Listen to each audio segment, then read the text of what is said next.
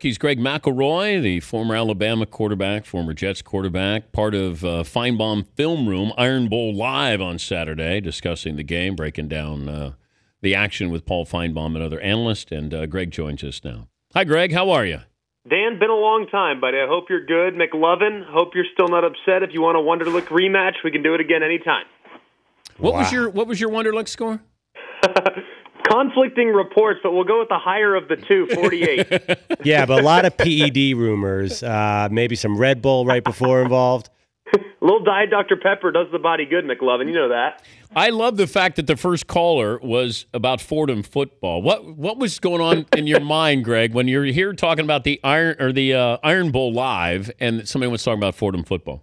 First thing that went through my mind was, okay, where is this going to go from here? Are we going to get a Baba Booey? Like, what possibly can go wrong? Taking live phone calls during the Iron Bowl? I mean, you understand, Yes. Dan, how crazy it is during that game and how crazy that is for fans. And Well, it was actually relatively benign. I didn't think it was not nearly as bad as I was expecting. All right, here's how it sounded. James in Dothan, Alabama. What's on your mind?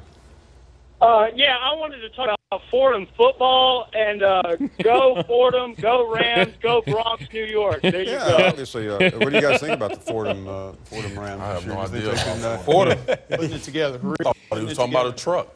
Yeah, Ford Ram. I think he's talking about a Rams. There you go. That's and there was all uphill or downhill from there. Marcus Spears legitimately thought that he was saying Ford and Rams truck. He legitimately thought that. So it was a good time. I, of course, would have gone with Ram. And so the outcome with this Alabama game, the fact that they're scoring points, that it's just different, that Blake Sims was bad, and Twitter was killing him, saying get him out of there in the first half, and then all of a sudden he came back. I don't know how good Alabama is, but from your trained eye, and being a former member of Alabama's football team, what do you see? How good are they?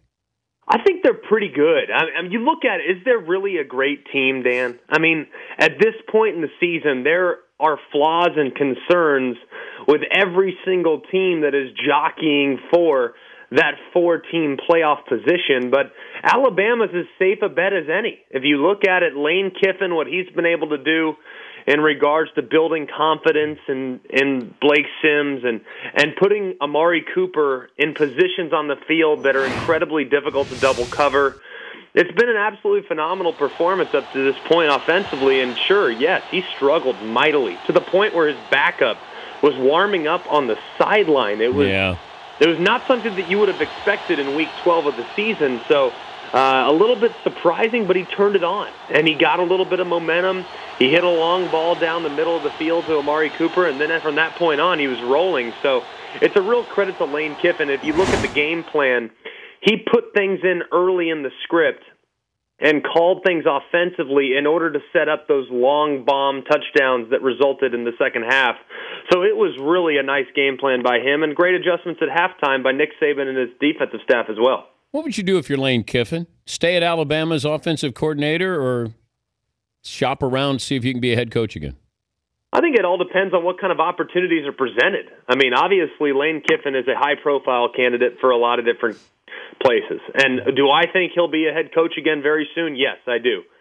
Honestly, from an offensive play-calling standpoint, it's been as good as I've seen anywhere in the country this year. Just from a formation standpoint, featuring players, kind of the way he did with Marquise Lee at USC a few years ago, where Marquise Lee had 100-plus catches and 1,700 yards. He's done the same thing with Amari Cooper. He's just very creative in tweaking the defense and getting the matchups that are more favorable to him. So it's really impressive to see. I think he'll be a head coach very soon. Now, whether or not he wants to leave Alabama, he's not exactly high paid. I would expect a significant boost financially in the offseason if he does decide to stay in Tuscaloosa, but if he were to go elsewhere, I would expect it to be a high-profile job once again. Could you see a scenario where Oregon is ranked over Alabama if both win this weekend? I can, but frankly, it doesn't necessarily matter because when the committee is doing their rankings, Oregon, with the geographic advantage as the number one seed, would be going to Pasadena either way. Alabama would be going to the Sugar Bowl in New Orleans either way. So it doesn't necessarily change things. It just changes who the opponent is. And at that point, there's razor-thin margins between all of the top 6 teams, so I don't think it necessarily matters. So I could see it happening, but if it does happen, the sky is not falling for fans of the Crimson Tide. But they want to make sure that you have Alabama in SEC country and you want to have Oregon playing at the Rose Bowl, right?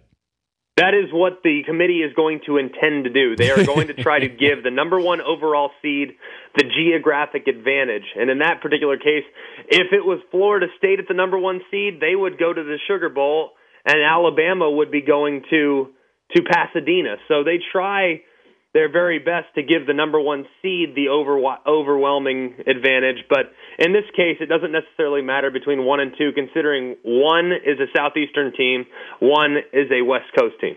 Talking to Greg McElroy, the SEC Network, joining us, Dan Patrick Show.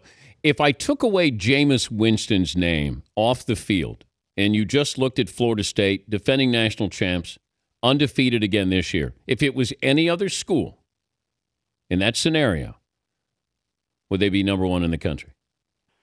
This is the first time in the history of college football, Dan, where the team that started the season number 1 has dropped in the polls, but they deserve to drop. Let's be honest. At this point, we have human element playing a factor in the end-all result. But is there a human element in assessing Florida State and Jameis Winston, the person? I don't think the human element really looks at what's going on off the field. That's not affecting how they view Florida State. What they're looking at is the fact that they have 6 games that were only 1-touchdown victories, 5 of which were against unranked opponents. And this team has been relatively flawed throughout the course of the year. They have yet to dominate an opponent. But why are they in the top 4 then, Greg? Because they're undefeated in a Power 5 conference. Well, and no matter what, that's going to automatically give them the benefit of the doubt in the eyes of the committee and the eyes of the average analyst. Is it really a Power 5 conference? They were 4-0 against the SEC East this week, so it's hard to look against and honestly, I think the ACC is a little underrated personally, Dan. Do I think they're one of the top 2 conferences? Absolutely not.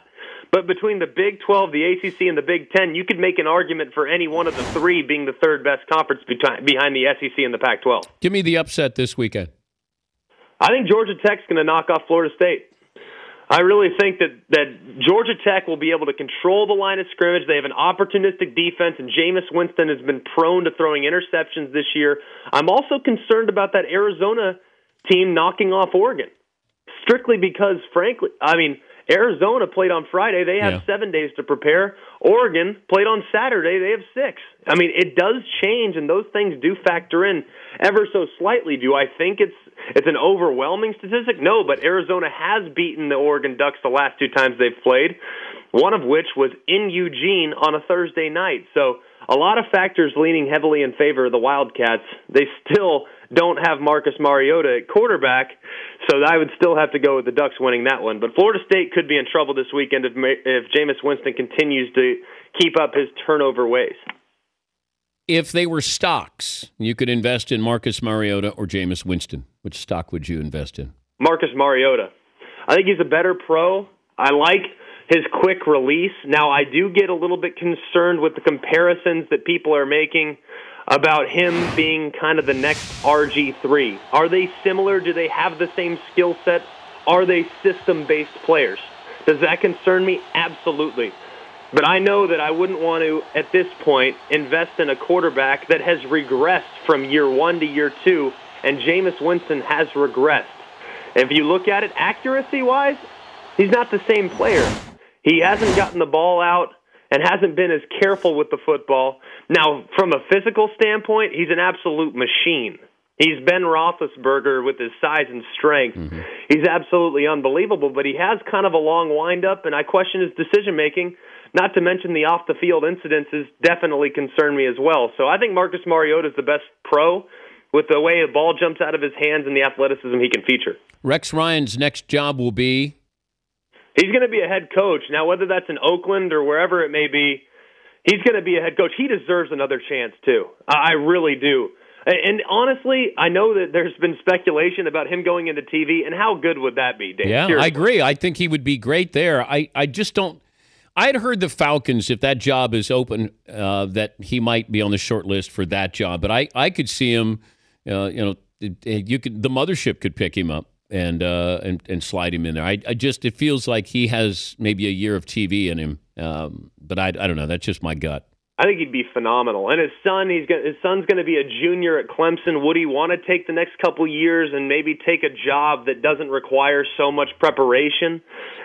So maybe go the television route? I don't know, but he'd make for wonderful television. I'm just really disappointed with the way things have gone in New York. I really am. I think the world of Rex Ryan. I think he's a tremendous coach, and I don't think John Idzik's given him the full keys to the car. They're $20 million under the cap at the start of the season. He didn't give them the defensive backs and the corners that are so vital to Rex Ryan's system. And so I'm disappointed that things didn't work out there. We'll see what happens. I would assume that he's probably not going to be the New York Jets head coach next year. But very disappointed with the way things have gone up there. But I don't think Vic's back. I don't think the GM, Idzik's back. Rex not back. Is Geno going to be back next year? I think it's tough to say. Obviously, with the rookie contracts being what they are, you can cut ties with a rookie quarterback and not suffer tremendous consequences. So at this point, Geno Smith only being a second-round quarterback, I don't know what his cap hit will be, but it won't be significant whatsoever. They'll be able to cut ties with him if, in fact, they do want to do that without pretty much paying any types of consequences whatsoever. Great to talk to you again, Greg. Thanks for joining us, and good luck with the SEC Network. Always fun, guys. Tell your dad I said hello. Thank you, Greg. I will do it, Dan. Talk soon. All right, Greg McElroy, SEC Network analyst, also working for SiriusXM.